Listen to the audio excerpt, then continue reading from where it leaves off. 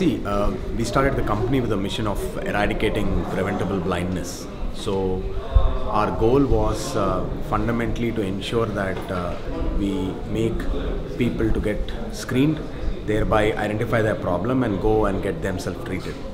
So we felt that technology is going to be the enabler, and technology is going to make the difference because we have limited number of ophthalmologists in this country.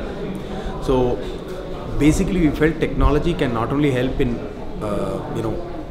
bridging this gap, but also can be used for scaling this on a larger scale when there is awareness building up. So if you look at it from a very broad perspective, our mission drives the whole thing. So eradicating preventable blindness is a little motherhood statement, but what it really means is if more number of people are screened, more number of people will be identified at an early stage. So the chances of they not becoming blind because they are diagnosed earlier is far higher.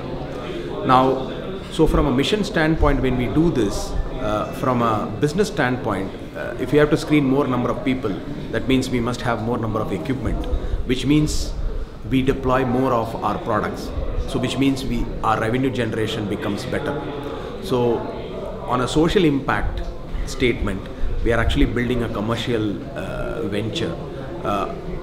The trick is how to actually make this work, because even though these are highly connected, making it operationally work is the most critical parameter, and that's what we are all there for, to make this work. So it's very tightly coupled, and the more we deploy our products, the more touch points we have with people, and the more chances of eradicating preventable blindness will be there. So everything what we do is connected to our mission.